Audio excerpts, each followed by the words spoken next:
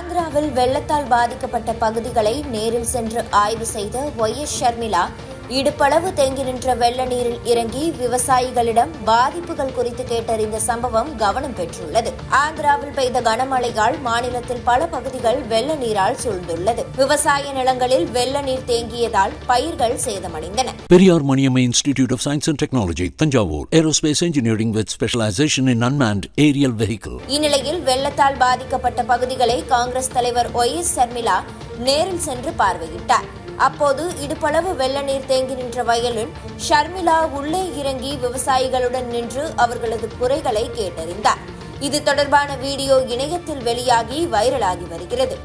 வெள்ள நீரில் நின்று கொண்டே பத்திரிகையாளர்களை சந்தித்த ஒய்.எஸ். ஷர்மிளா சந்திரபாபு தலைமையிலான ஆந்திர அரசு முறையான நடவடிக்கைகளை மேற்கொள்ளாததே தற்போதைய பாதிப்புக்கு காரணம் என குற்றம் சாட்டினார். மேலும் விவசாயிகளுக்கு உதவ உடனடியாக நடவடிக்கை எடுக்க வேண்டும் என கோரிக்கை விடுத்துள்ளார். தொடர்ந்து பேசிய அவர், ஆந்திராவை இந்தியாவின் ஒரு அங்கமாக மோடி அரசு கருதவில்லை என தெரிகிறது. பீகார், அசாம், இமாச்சல பிரதேசம் போன்ற மாநிலங்கள் வெள்ள கட்டுப்பாடு மற்றும் மறுவாழ்வுக்காக கூடுதல் நிதியை பெற்ற நிலையில் தேசிய ஜனநாயக கூட்டணி ஆட்சியில் இருக்கும் ஆந்திர பிரதேசம் எந்த நிவாரணமும் பெறவில்லை என கடுமையாக சாடியுள்ளார் ஒய்.எஸ். ஷர்மிளா. மேலும் ஆந்திராவில் வெள்ளம் பாதித்த பகுதிகளை இரு கூட்டணி அரசுகளும் எப்படி நடத்துகின்றன என்பதை ஒட்டுமொத்த தேசமும் பார்க்கட்டும். அங்கு பாஜக வழக்கம் போல் மாநிலத்தின் மீது பாகுபாடான அணுகுமுறையை காட்டுகிறது.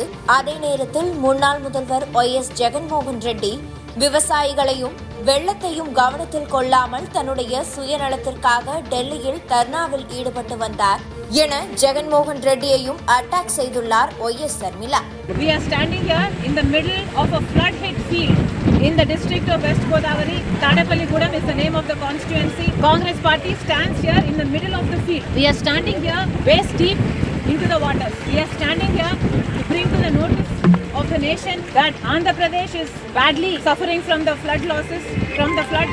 So we demand that the BJP government, who has given funds to the Bihar for flood relief, has not considered the claims of Andhra Pradesh. Why this partiality is our question. This flood here in this particular village is a man-made flood. We say this because the last government, the YCP government in Andhra Pradesh, Mr. Jagan Mohan being the chief minister, did not give any funds at all for the maintenance of any projects, not even for clearing the debris. Thereby this flood has occurred here. And now currently the chief minister is Mr. Chandrababu Naidu. We are asking the chief minister to take note of this, that he immediately take measures to not only compensate the farmers here, but also to take measures to repair the canals and to clear the debris, so this does not repeat itself. And also BJP has to answer why they did not give us any flood relief to Andhra Pradesh. While we are demanding answers from them, we are also demanding Mr. Chandrababu Naidu to pay immediate attention to these farmers here. They have indeed suffered enough.